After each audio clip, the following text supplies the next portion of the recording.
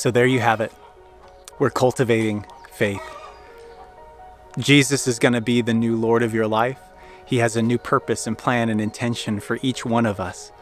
And so first, he's going to remove some of the old growth, transform the look and feel of the land that will suit his purpose for you. He will uncover by his Holy Spirit the things that are under the surface, revealing the sin, the rocks, the roots, and the things that hinder, and he'll remove those things. Then he'll add in his Holy Spirit. Give that to you.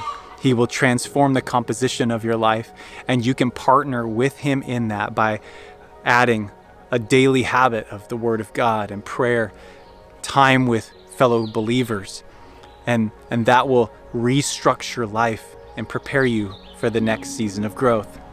Then the Holy Spirit does something miraculous.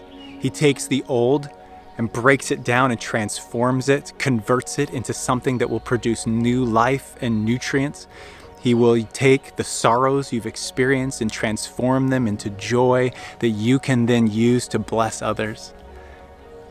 And then he'll deposit spiritual gifts, the sowing of the Word of God in your life that you're doing, but also this gift of the Holy Spirit and empowerment by the Holy Spirit through the baptism of the Spirit, that now new life and growth begins to happen. And you start to see evidence of love and joy, peace, patience, kindness, goodness, gentleness, faithfulness, self-control. These things become more and more evident in your life as you're walking this life of faith with him.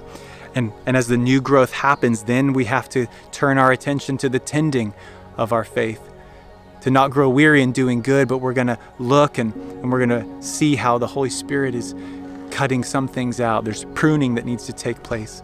There's some weeding that we do. And we do that through Christian community, through the Word and through prayer. And all of that tending finally brings us to the place where harvest happens. And we get to enjoy the fruits of the labor that God has done. He delights in that first. He's glorified when we bear fruit. And then he also uses the fruit of your life to bless others. So go, cultivate your faith today. Allow the Holy Spirit to cultivate your heart for his purpose and be a blessing to the world. Let's pray together, shall we?